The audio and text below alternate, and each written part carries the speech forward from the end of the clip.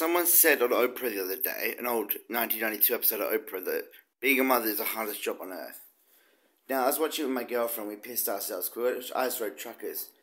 Now, motherhood is the biggest job on earth, but is it really? I mean, how many mothers got washed overboard on ice road truckers or tipped over, you know?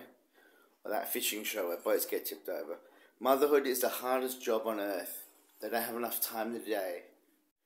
It's gone dark now. There's the sun setting. On motherhood being the hardest fucking job in the world. What about fatherhood or childhood? Lots of good jobs out there. I might get a job as a trucker.